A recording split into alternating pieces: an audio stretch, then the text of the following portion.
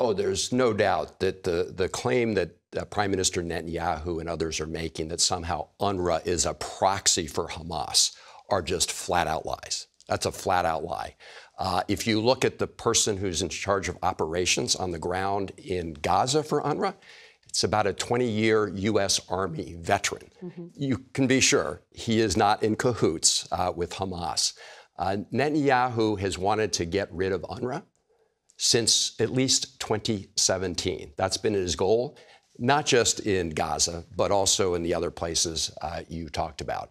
And if you get rid of UNRWA in Gaza today, it is the primary distribution system for food and aid. So if you cut off funding for UNRWA in Gaza entirely, it means more people will starve, more people won't get the medical assistance they need, and so it would be a huge mistake to cut them off. There have been allegations made by the Netanyahu government that up to 14 of those 13,000 people were involved in the horrific October 7th attacks.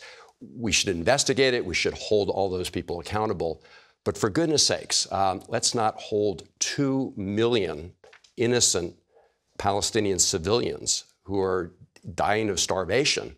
Let's not hold them essentially accountable for the bad acts of 14 people. Netanyahu's wanted to get rid of UNRWA because he has seen them as a means to continue the hopes of the Palestinian people for a homeland of their own. And he has been opposed to a two-state solution. This has been his primary objective, stopping a two-state solution. I hope they will, because President Biden himself has repeatedly said that the Netanyahu government is unnecessarily restricting desperately needed humanitarian assistance. I mean, the president has said it a number of times. He said no excuses. So it may be that the Minister of Defense in Israel signed this, but I cannot imagine a scenario right now where Secretary Blinken can find that that promise is credible and reliable when the day it was signed. Clearly, the Netanyahu government is not in compliance, because we see that they're continuing to restrict humanitarian assistance.